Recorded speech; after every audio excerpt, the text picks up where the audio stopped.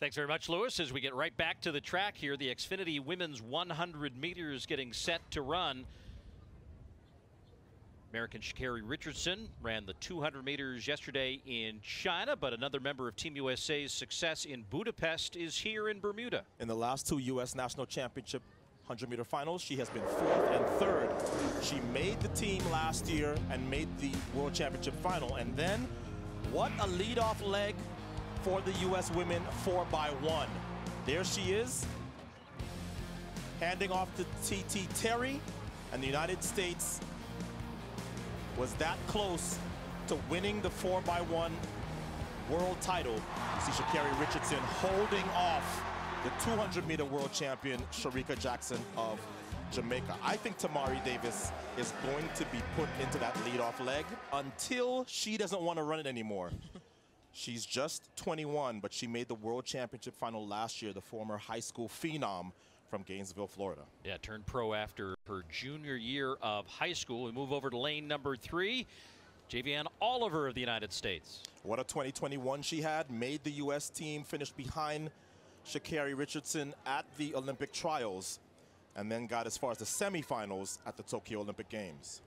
Ran collegiately at the University of Kentucky. We see the rest of the field here as they get a couple of notable Jamaicans. Kemba Nelson, 24 years of age, and Alana Reed at 19. Youth being served in Jamaica right now.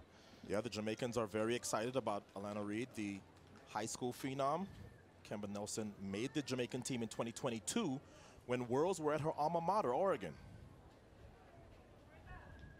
The Xfinity women's 100 meters.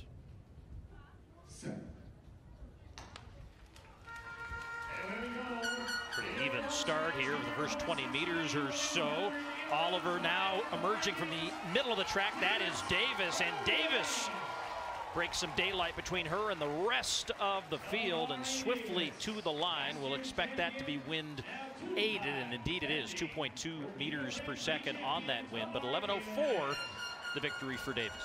Hey, when I had her in my picks last year, people said, huh? You could do a lot worse than to pick Tamari Davis to repeat in terms of making that U.S. team. Again, she is incredibly consistent. She's already run 10.94 so far in 2024. Kemba Nelson, third from the right, got her characteristic good start. It did not phase Davis, who took control mid-race, and then this is her 200-meter prowess showing at the end.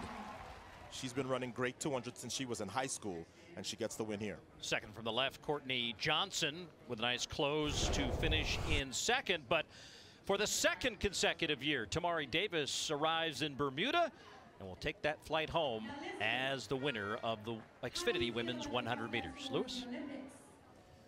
All right, well, Tamari, you had a nice big tail win there, 2.2, and you run 11:04. What are your thoughts about the performance early here in the season with big prizes ahead of you at the trials, hopefully for yourself? I was pretty pleased with my performance. The start kind of started me a little bit. The gun was kind of quiet, so I wasn't ready for it, but overall, I'm healthy, happy, and I have a nice time on the board, so I'm pretty happy. And what about the time here in Bermuda? This is kind of an interesting destination to come for track and field. What do you think? It's nice. I love it. I love the energy. Like right now, they're so loud, but they love track and field, and I love that. And it's a beautiful country and island, so it's definitely nice. I love coming here. And when you can think about the trials, what are your hopes and dreams for that day? 54 days away, I believe. Yeah, my number one goal and hope is, of course, to make that team and remain healthy the whole season. All right, Tamari, thanks. Thank you.